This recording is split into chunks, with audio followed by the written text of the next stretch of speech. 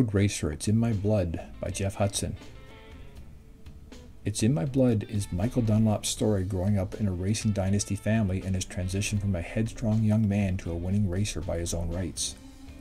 Michael Dunlop was very young when his uncle and father were in their prime in racing. He admits he really didn't understand what all the hoopla was about, since to him they were just Uncle Joey and his dad.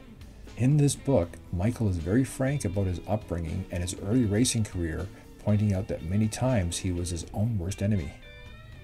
Probably the most heart-wrenching part is when his father dies in a crash during the practice at the Northwest 200, and Michael and his brother William decide they will compete in the race 2 days later.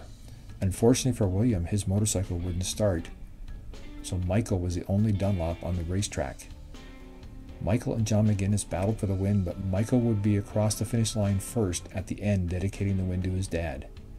Then the reality of the tragedy returns on the Sunday, as Michael and William now have to bury their father.